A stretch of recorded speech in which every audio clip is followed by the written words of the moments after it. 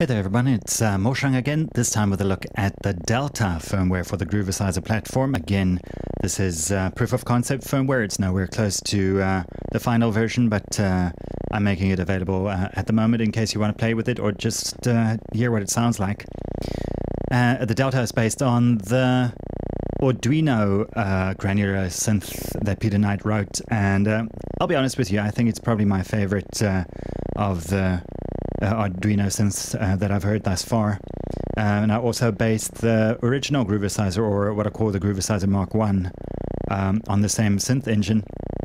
And I thought it would be an easy port to just take the alpha firmware and swap out the DAC-based synth that I wrote for that one with this sound engine, but unfortunately not. So it's going to be a bit of a harder port than that. So what I've got at the moment is just, well, no gates or anything, just the continuous sound that's straight from the original Arduino. We see that the LEDs work. The buttons do nothing at the moment, but the LEDs displaying a numeric value at the moment according to your pitch, which I've mapped to the far right over here. This pod does nothing at the moment, and these four are your tone controls. So let's have a listen to the to the Delta, the Groovesizer Delta. I love the kind of squelchy sounds that you can do with this one.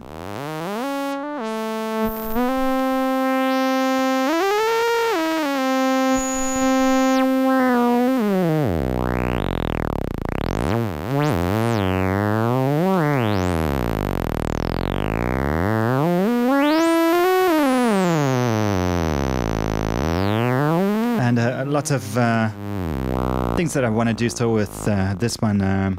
Obviously, I'm going to add the sequencer as I've done with the original Groovesizer, the Mark 1. But also add envelopes. I think that should be doable. And I definitely want to make a playable version of this one that you can play via MIDI. My alpha firmware is not playable. It's only driven by the sequencer. So this one definitely, I want to use it with my Wing controller. So I'll probably map breath to this, which it sounds like photo cutoff. It's not, but that's what it sounds like. And envelopes as well, you could probably do with, you know, I don't have a volume, but I could use those to do kind of volume-based, amplitude-based effects like envelope. So that was a look at the Groovesizer Delta.